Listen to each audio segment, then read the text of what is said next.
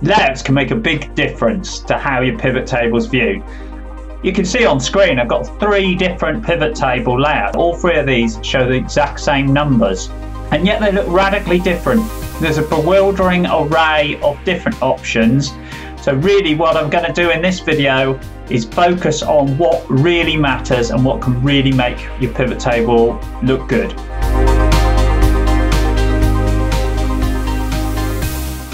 You can download the very spreadsheet I'm working on by clicking in the link below, and I'll send that straight to you, and then you can either work along or you can do that at the end of the video and use the data to practice on.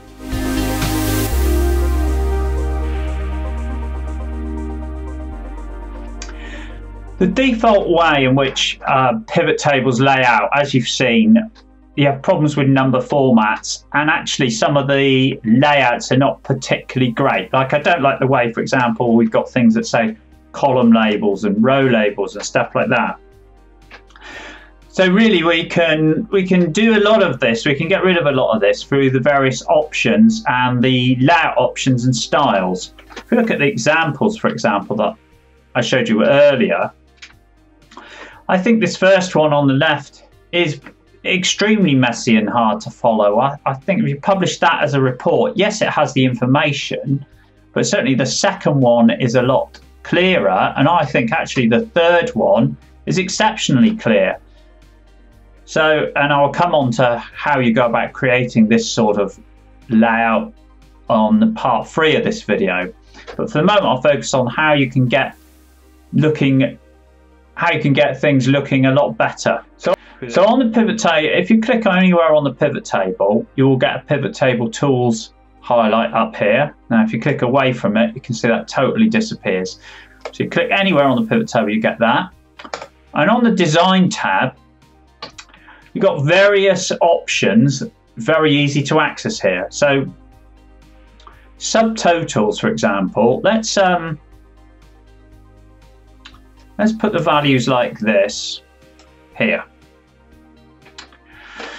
So we're showing a sales column and a profit column, and then the various delivery methods and the regions within that.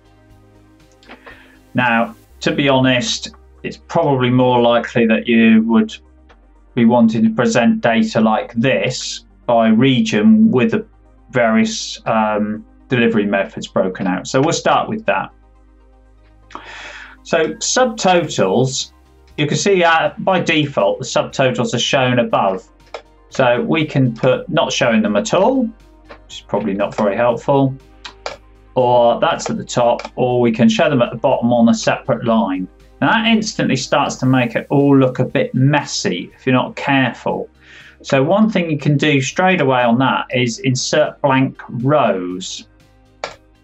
Now that kind of breaks it out straight away, and it can then be, you have your total for each thing, and it's starting to look a bit more like a report. Now grand totals, if you put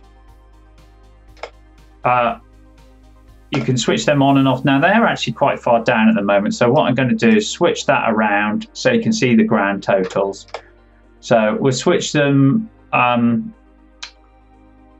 for the columns, sorry, and that'll give you grand total at the bottom. Now rows, we have not actually got any rows, but if we had put, say, the ship mode as a row instead of as a column, do something like that, you can see now how we've got the grand totals at the bottom, and we've got the grand totals at the side there. So this is probably a better demonstration. We can switch them off entirely, or we can say that we just want to see them for the rows. But I think we would probably want, in this case, all of them on for rows and columns. Report layout, basic trial and error sort of stuff. That's not necessarily going to look good, but one thing it's worth putting in occasionally is this repeat items field. So If I was to do that, that allows you to see the different repeat item things. So the reason you might want to do repeat items is if you're going to use kind of lookups or anything like that, or link any formulas to this pivot table, that can be very useful, because if you haven't got that, if that's switched off and you're picking up these values over here with a formula, you might go over there and say you want sum of sales and a value and drag that down.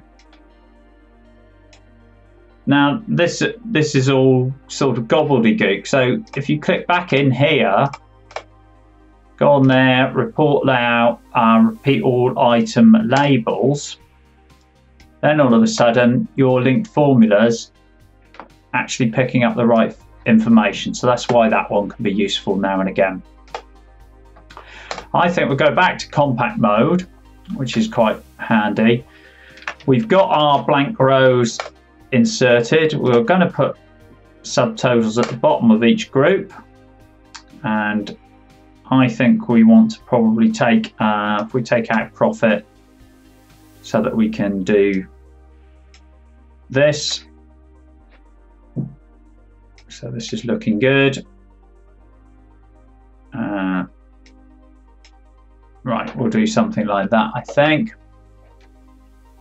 Row headers, I think we probably want them. All they're doing is pretty much underline it. Column headers, again, we're going to want those. Banded rows, they can be quite useful. So they can give us a slightly different design.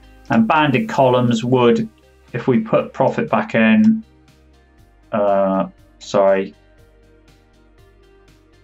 put profit back in and put values as a column, banded columns will basically, if we take that off, you'll see, if we had numerous columns, you would soon see what that was doing. And then we got our various styles that we can pick from here, all of which you can play around with those and decide what it is that you prefer to see or not. Now, you do need to change that number format back again. Now, one other feature on the analysis tab that's kind of handy is these buttons over here, which are the show options. Now you can turn off the field headers. Now that can be quite useful, because what that did is, instead of saying row labels, it just removes that. Now, quite often, if you have, if we were to put the ship mode there, yeah, so field headers will get rid of where it says column and row labels, and that could be quite useful. A field list just turns off that on and off, and incidentally, if you double click on that, it will dock it over on the right hand side, but you can just drag it and resize it to wherever you like. If we take out, say, that,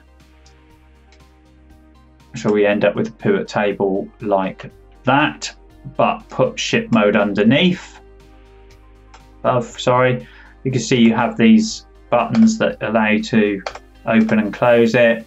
This one here will toggle that, so you no longer have that. So I'll put in the number format.